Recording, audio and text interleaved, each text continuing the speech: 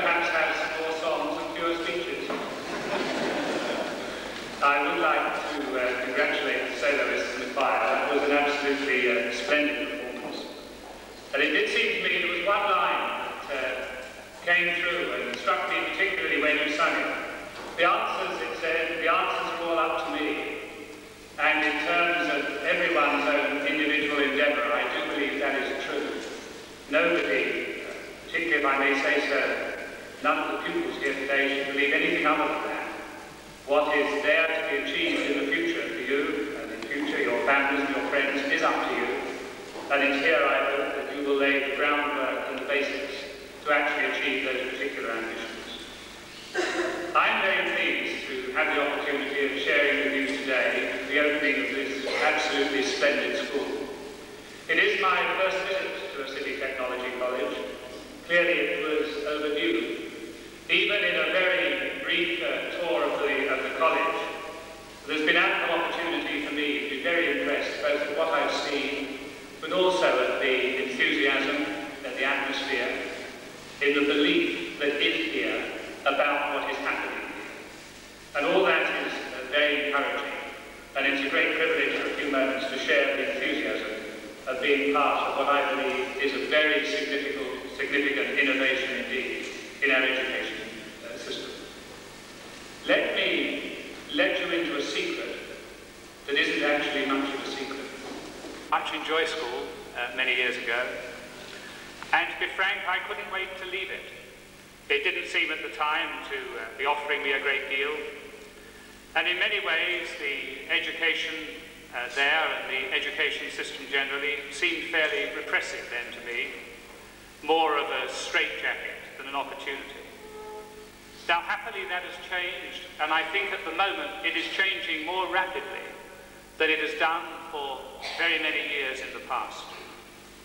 The purpose of education is not just, it seems to me, to teach people to add up 2 and 2 and make 4 rather than 22, but it is to equip people in each and every aspect, to enable them to be able to fulfill their own ambitions in later life. And from what I have read about your college, and from what I've seen of it today, I believe the scope and activities and disciplines and self-disciplines of the CTC will help you to do that far more ably than many people may perhaps realise at the present moment. I've had all too brief an opportunity to see just a little of the range that's available: technology, arts, computers. The emphasis so critical for all our futures of science and technology. But it isn't just a matter, I think, of the individual ambitions of all the pupils who are here and who will be here in the future. Of course it is about that. But it is, I think, about a little more than that as well. Because each individual person who succeeds and achieves their own ambitions in their own interests and in the interests of their own families add up to achieve the ambitions of the country as a whole as well. Because our future in this country depends not just on what is done by a few captains of industry or a few leading scientists or technologists or politicians.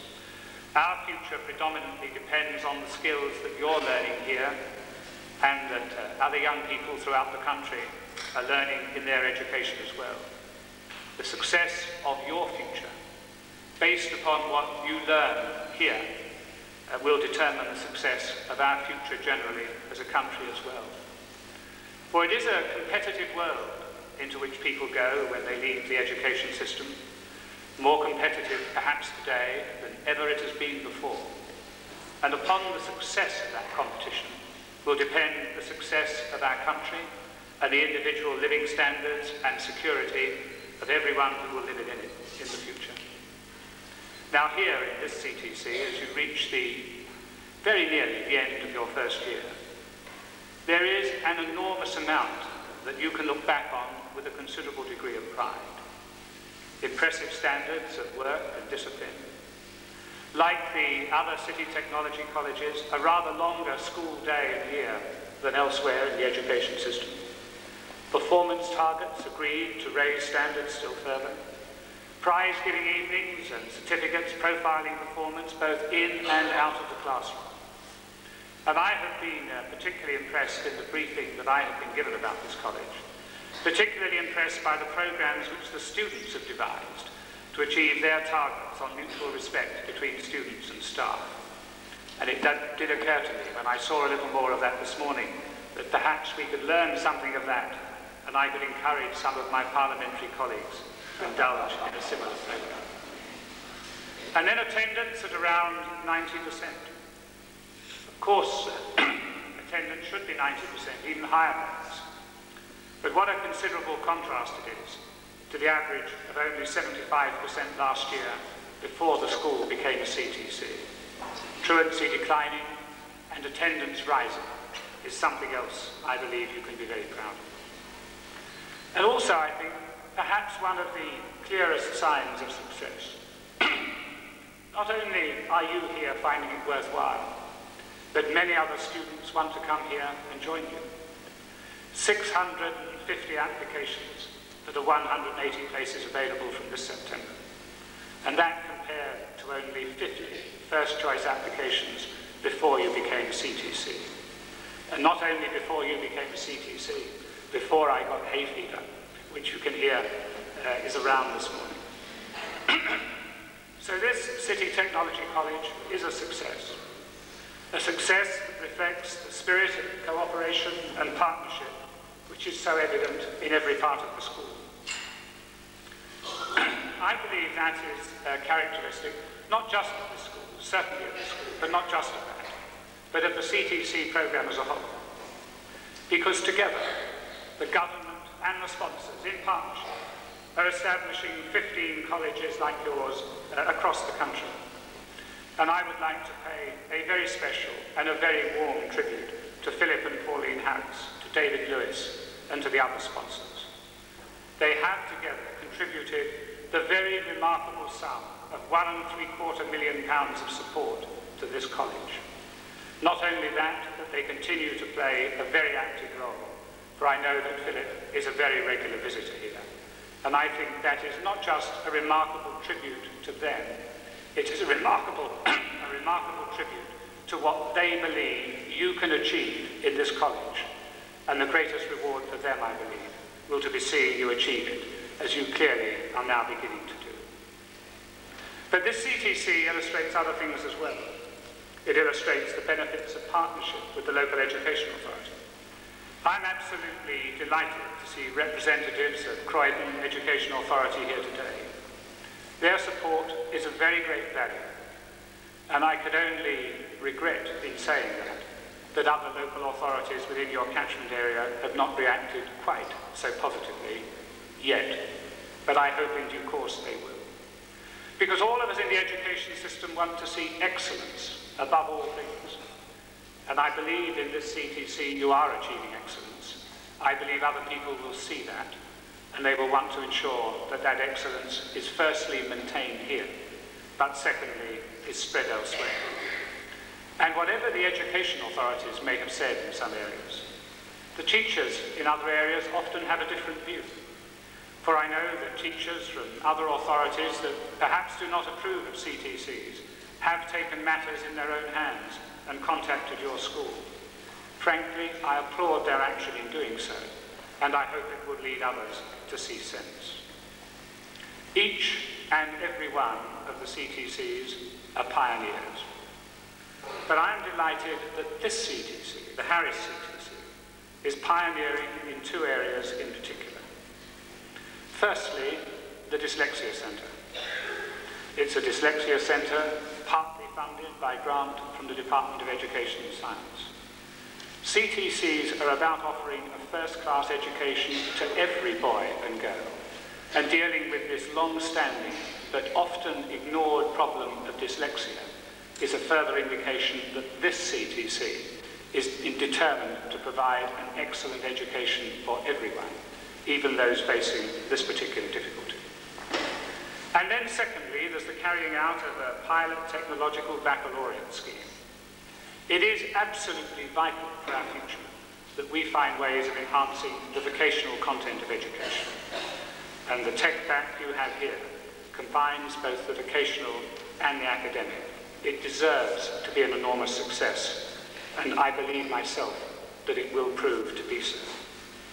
Just a few moments ago, the choir sung beautifully, as I mentioned a moment ago, a song, One Moment in Time. Well, this is a special moment in time. It is the moment in which the Harris Technology Centre officially becomes open. It's a moment in which the opening of this helps to endorse a new experiment in education that I believe will prove immensely successful and pioneer improvements in education that we will wish to see spread very widely to everyone who enjoys our educational system. So it is a very special moment in time, and it gives me the very greatest of personal pleasure to declare the Harris City Technology College officially open.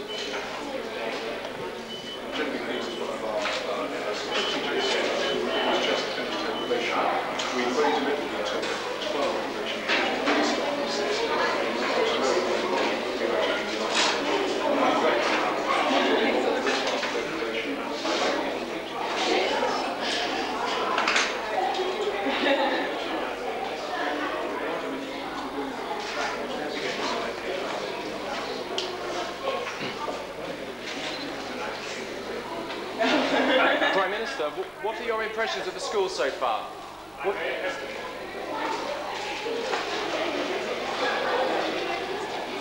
Today launched a far-reaching shake-up in state education. The most radical proposal involves GCSE exams, which will be tougher, with more emphasis on exam results than course work. Mr. Major also wants to increase substantially the number of state schools switching to grant-maintained status. He said the changes would sweep away the political extremism and bureaucratic inefficiency which thwart parents' wishes. The Prime Minister began his day visiting one of the country's 7 city technology colleges before expounding on what's become one of his big political ideas, the future of education. Posterity was clearly very much on Mr. Major's mind as he deposited a miniature cricket bat in a time capsule at the school. They'll think we were very tiny. Right. In his speech later, Mr. Major detailed a series of reforms, including simplifying testing, which he conceded hadn't gone as well as planned. It is early days, and I readily accept that we may not have got the process right yet. Where it is wrong, we will change it. Testing must not dominate the classroom. It must not swamp schools in paperwork, nor should it be driven by too theoretical an approach. We need to shift the emphasis towards shorter, standardized tests, which the whole class can take at one time. He said GCSEs would become more exam-orientated. There'd be changes to allow more schools to opt out or become CTCs and more information for parents. But I want to see more. For example, information about numbers staying on at 16. I also want to turn the school inspector into the parent's friend. This is BBC One.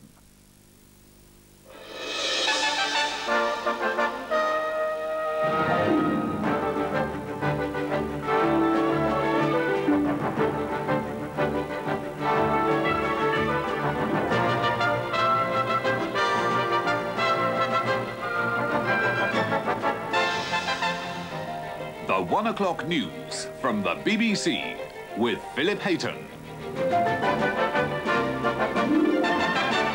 Good afternoon. The Prime Minister has announced new measures to increase the number of city technology colleges. At an education conference in London, John Major outlined legislation which would make it easier for existing schools to opt out and become grant-maintained CTCs. Hoping to prove education is top of his agenda, Mr. Major is having a schools day, starting at Harris City Technology College, one of the new breed of schools concentrating on science and technology. Planned as... The visit was part of a day of education-related visits, which included a speech given at the Café Royal in London, in which he praised such colleges. The Harris City Technology College in Upper Norwood is one of only 6 in the country. There are 800 pupils in the school with an age range from 11 to 18 years old. The college offers GCSE and A-level courses, as well as national diplomas. The school opened in September 1990 to provide another strand of education. Its purpose is to provide courses that may not be found in other conventional schools.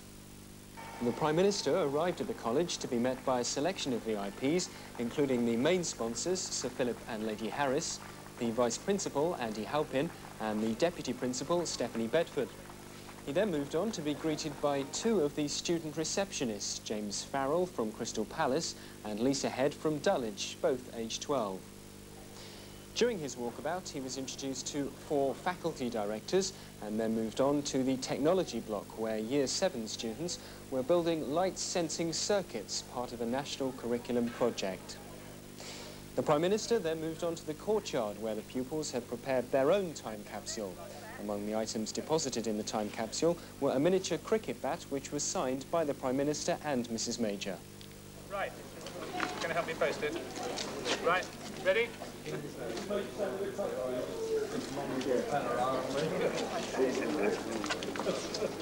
Right. I think that can go in. And the cricket bat can go in. I think we were all midgets. Because they'll think we were very tiny. Prime Minister, what do you see as the benefits of a college such as this? Well, I think you'd do better to ask the youngsters who are here. If you go around the school and you see what's happening, I think you can see you can see the way the youngsters feel about it. I suppose many of you know the difficulties the school that was on this site had before. You can see the amazing difference. There's a tremendous degree of motivation. Everyone's very keen to come here.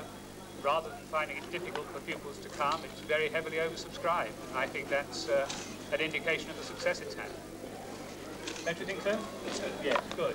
On the broad issues, It is early days, and I readily accept that we may not have got the process right yet. Where it is wrong, we will change it. His proposals amount to a significant modification of the reforms. Mr. Major wants testing simplified to concentrate on the 3 Rs. He says GCSEs should be changed so that at least 80% of marks are based on exams rather than coursework. On grant-maintained schools, he wants to make it easier to opt out of local authority control. And city technology colleges will be broadened in scope, so more schools are eligible.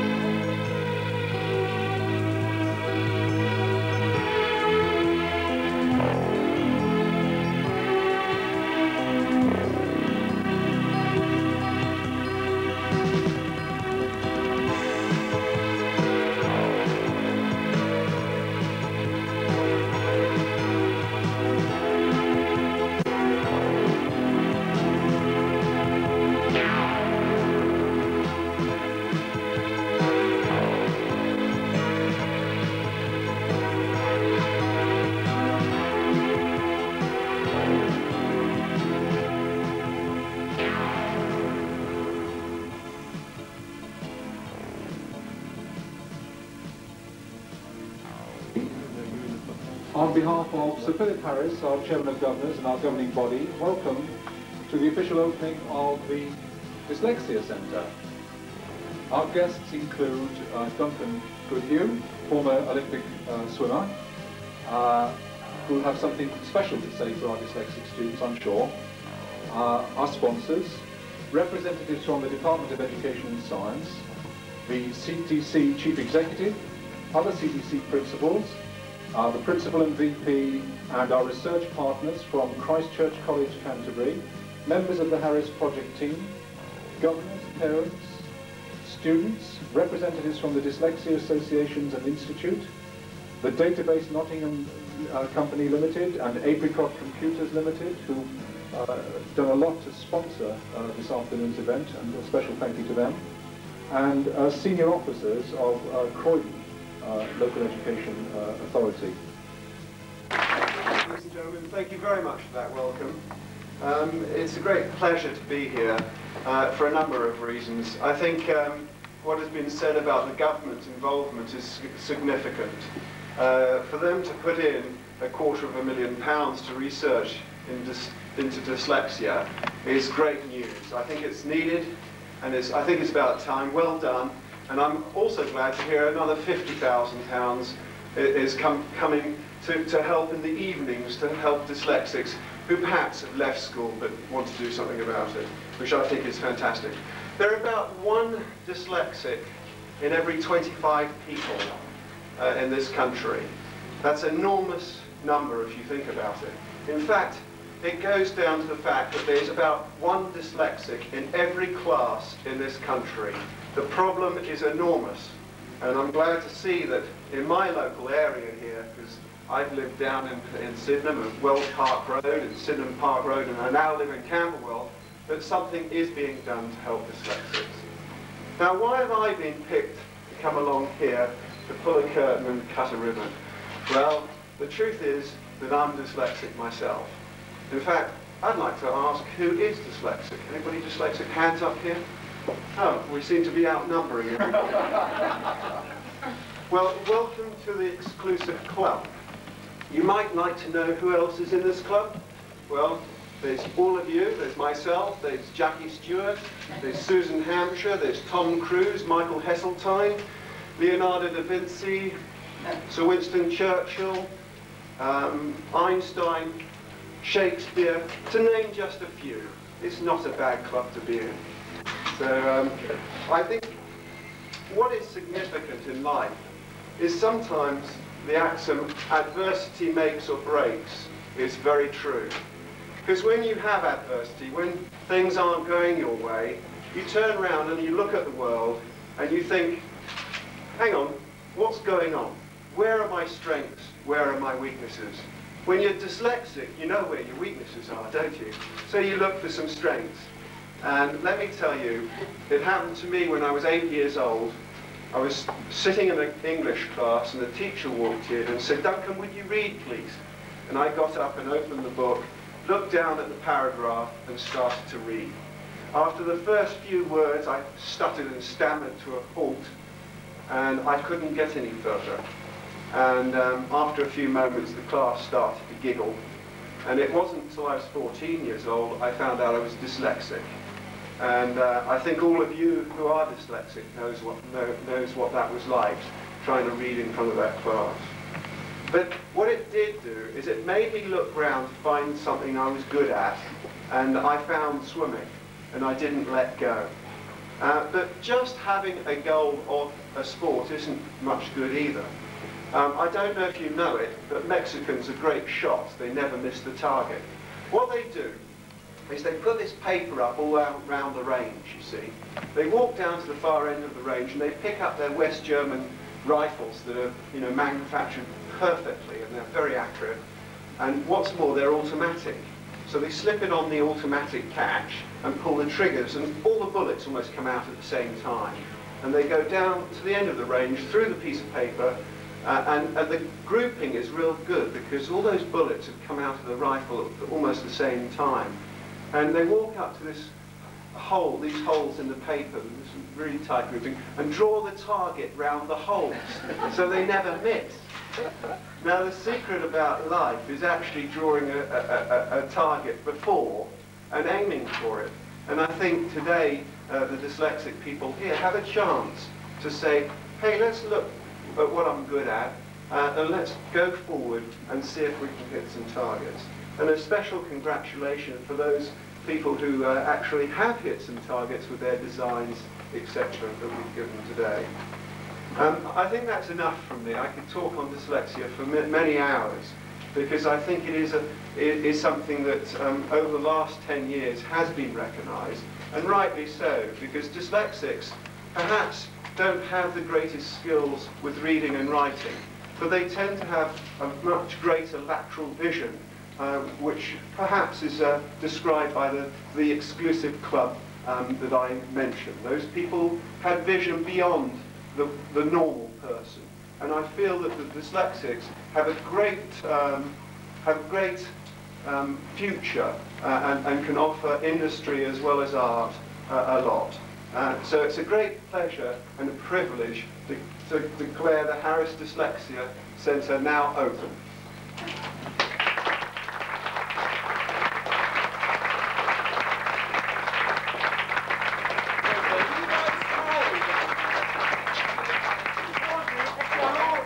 This way, everybody. Super smile. Ready, Harris, this way.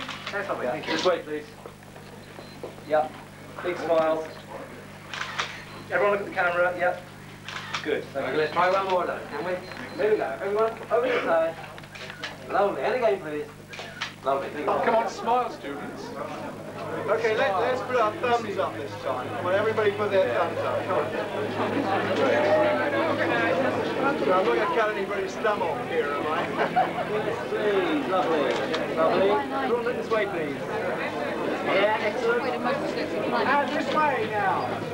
Duncan, this way, everybody. Super smile. This way. Come on, cheer up in the front there. Okay, shall we do a cheer? 1, 2, 3, yeah. Okay. 1, 2, 3, yeah! What a lot of rubbish. Try again. Come on, one more. 1, 2, 3, yeah! Over here, please. Yeah. Sorry, guys. One more. 1, 2, 3, yeah! Cheers. Does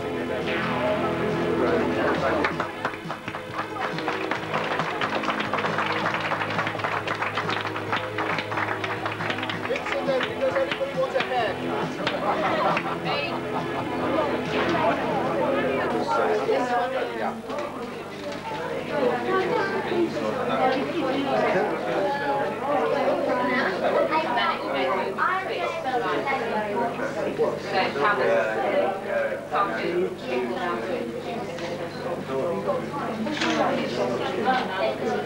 Who was the lady who was standing behind? Were you standing behind, weren't you?